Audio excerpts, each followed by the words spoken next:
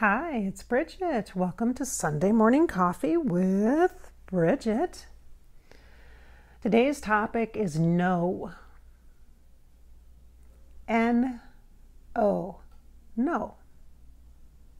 Now, we've heard a lot. If you listen to any coach or any personal development stuff in the last, 50 or 60 years, you've heard the power of no, that you need to just say no sometimes to people, to requests that people make on your time, to whatever it may be, you need to say no.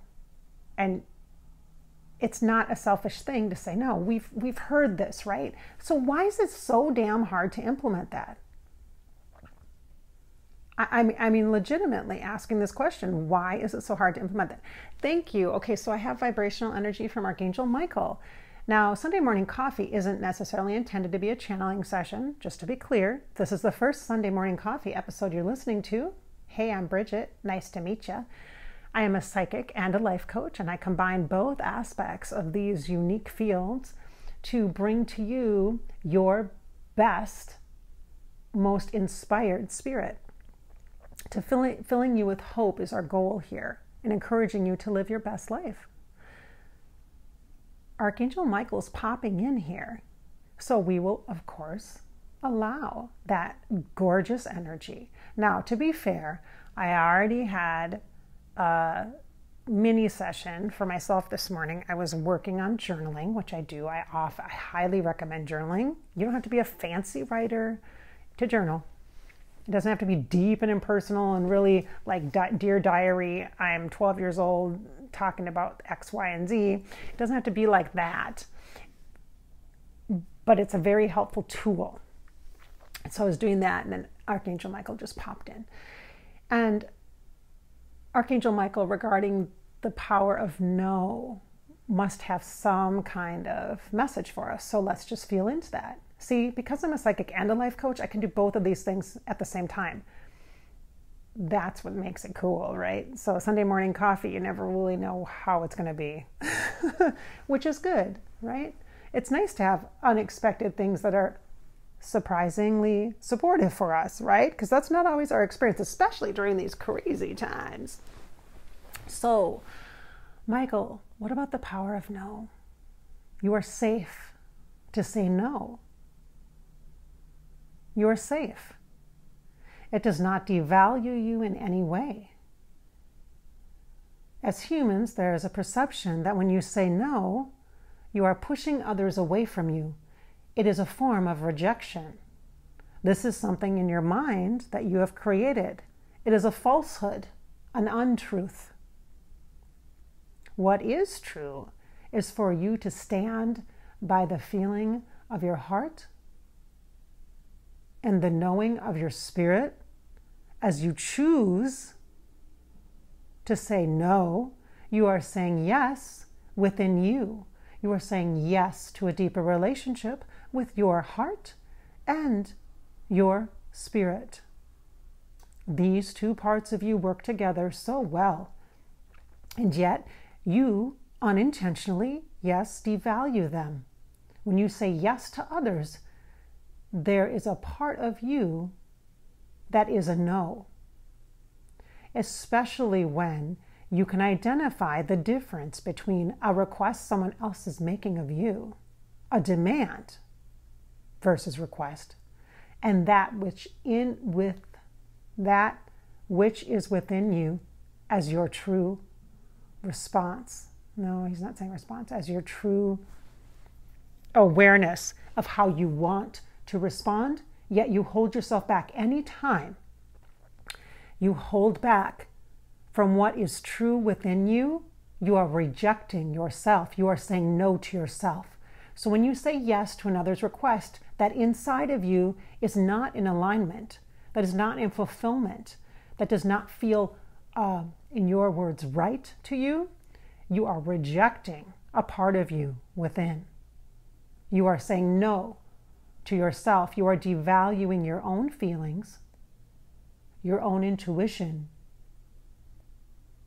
your own life blood, lively not blood. Life being, he says. Your own life being. You're out like an inner being, you guys. That's kind of what it feels like. Interesting. So the power of no is a tool for connection within. Is that what you're saying? Yes. Well spoken, Bridgette. He says, well spoken. So saying no is a tool for connection within. Oh, I want you guys to write that down. Oh my gosh, that's amazing. Saying no is a tool for connection within, and that is what we really desire, you guys. That's what we crave. That's what we long for. However, we are misguided. We're misled by our mind to believe that relationships outside of us, external, is what defines us. It creates our reality, which is true. It does create a reality. However, within, what kind of personal environment are you living in inside of you? When you say yes to someone else and say no to yourself, no, it is possible to say yes to someone else and yes to yourself at the same time. Yes, yes, absolutely. However, you know exactly what I mean when someone asks you something or makes a request of you, or even worse, when you anticipate a request or a need of someone else and you're already preparing, bracing for your response. You know you don't want to say yes, or you know you don't want to do that, but it's not a direct request yet, but you can feel the energy of it. And there's like this expectation that comes with the energy, and there's within you an anticipation. So you're bracing for this experience or this encounter, and it's upsetting you. It's making your tummy hurt. Your tummy is spinning. You're getting a knot in your stomach. You're starting to worry about this. Your lower portion of your heart is getting all bubbly, and just everything just feels uncomfortable. So instead of having discomfort in the moment of the exchange of the real live action request, the anticipation is growing within you of the expectation of a request that potentially is coming as you anticipate the need of somebody else. Does this make sense to you? Does this happen to you? It happens to me too. 100% it happens to me. That's how I can describe it so well, right? You can relate because I know, because I feel the same thing. It's part of being an empath. It's part of being sensitive. It's part of being intuitive, you guys. If you want to be intuitive, if you want to be using your intuition, you can't just skip all the way down to the belly where your solar plexus is. Solar plexus is a chakra where your spirit is, right there, that intuition. You can't just skip all the other things and jump right into that. No, your heart is totally on board with it. Your heart is totally part, and that means your emotions and your feelings. And remember what I've said before. I've said this to you before. If you've listened to me on my Fairy Grasshopper YouTube channel, you know what's coming here. Emotions, consider emotions as information. Instead of judging an emotion or a feeling, instead of judging them, or categorizing them. Emotions are data. They're just information. Just information. Just information. Great information. Lots of information. But you don't have to decipher if it's true or not yet. When you have the emotion, when you feel the feeling, just allow the feeling. You don't need to judge it. The first place is just to let it be in existence so you're aware of it. You don't have to react, respond, take action. No, it's just data. It's just information. Take the charge out of it. That will help so that you're not heightened in your anticipation, so that you can say no in a way that actually feels okay. It might even feel good because you're not rejecting you. You're letting the outside request, when it actually shows up for you, instead of anticipating it when it actually shows up for you, you're letting it be redirected to someone else that can maybe better care for that person. Or maybe the reflection or redirection, when you say no, it bounces back into that person and they have to go through a decision-making process to decide what they're going to do next. And maybe that's exactly what God, Source, Creator, Universe is intending for them. Maybe they have to hear no. They have to work through the inner process of no so that they can be connected inside of them.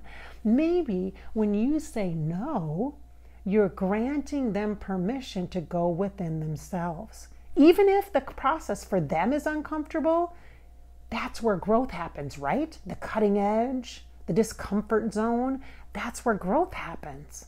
Maybe, just maybe, you're giving them a gift and not enabling them.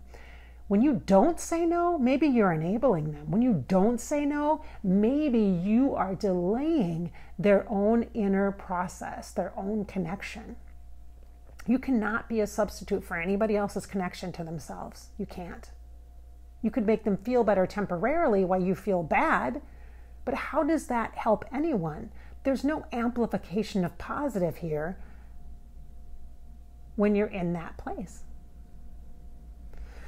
The power of no. I'm going to journal about this one. I'm going to invite you to do the same thing. Get out your journals and write about the power of no. What does this mean to you?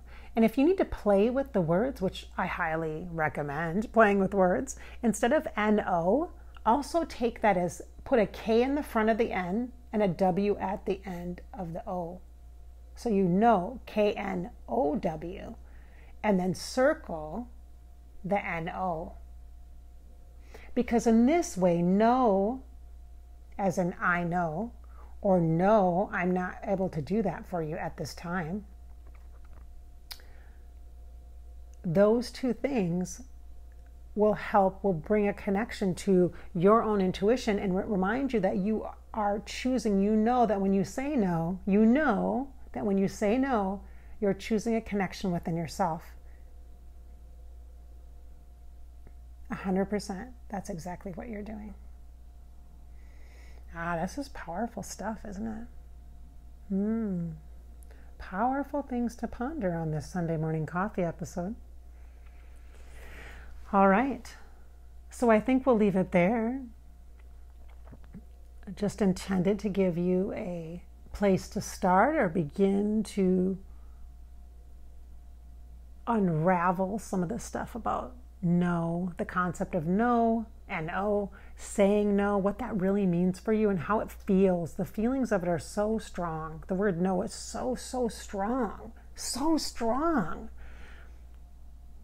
And I want you to feel that. No, it's really strong. You don't have to say no like yell, no. You can say, no, thank you. No, I'm not available to do that. No, you can say it softly. You don't have to be, no. But it feels like such a boom, big thing, doesn't it? It doesn't have to be. It can be a healthy part of our relationships. No can be a healthy part of our relationships, and it should be. When you say no, you are saying yes to yourself. You are choosing to connect within you and to honor the connections within you with your feelings, honoring your feelings in your heart and your intuition in your gut, in your spirit. Thank you, Archangel Michael, by the way, for popping in here. Appreciate that. All right. I hope you've enjoyed the Sunday Morning Coffee episode with Bridgette. This is a podcast style approach to connection with you. I hope you enjoy these. No matter when you come across this particular audio, just know, K-N-O-W, that it is exactly what you need at the time, because the divine alignment of your spiritual support team is always with you, navigating you, guiding you toward what it is that you are seeking, whether you know it or not. Thanks so much for being here. Be sure to like and subscribe to this channel on Above Life channel so that you never miss a new episode, a new video. And check me out on Fairy Grasshopper channel, where I share vlogging of my psychic life. I do other channeling there as well with spirit guides like Archangel Michael, and I also do card readings. Cards are a great tool for people to really engage and communicate with their intuition. Thanks so much for being here.